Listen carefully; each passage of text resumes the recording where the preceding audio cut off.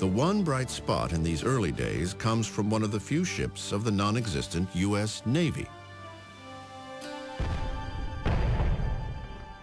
Just 3 days after American forces surrendered Detroit, the USS Constitution finds the HMS Guerrière off the New England coast.